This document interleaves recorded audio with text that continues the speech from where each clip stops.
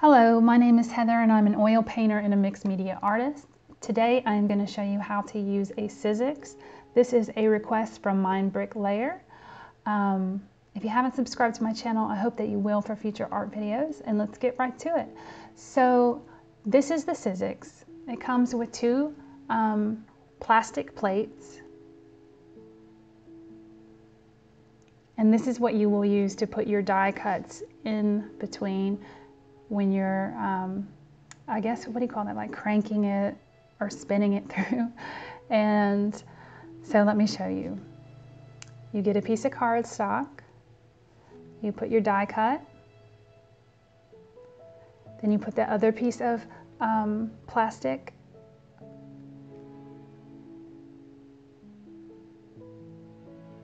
over it, and then you just crank it through. And I don't have a whole lot of space right here where I'm filming, so I had to move it down a little bit so that you can see the process.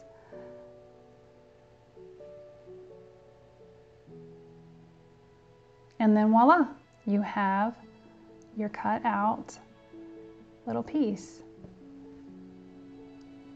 So easy.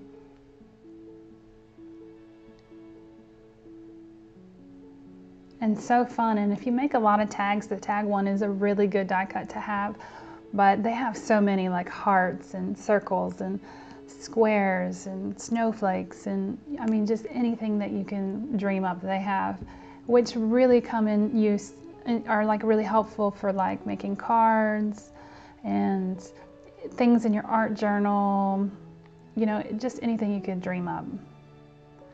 So now I'm going to show you how to use an embossing folder.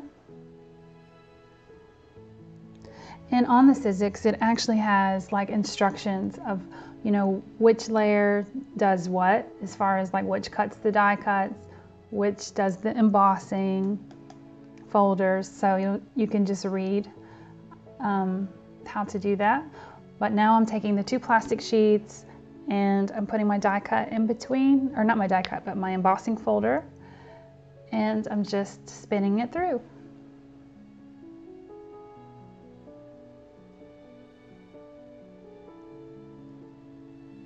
And I will show you what it looks like. See? So neat.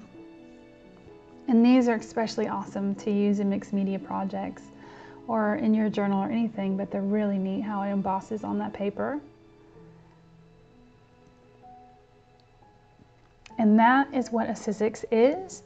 There are, yes, several different brands. I know Tim Holtz has a very cool one. I don't even think that you have to like actually use the handle. I think you just press a button and it will do the cutting automatically.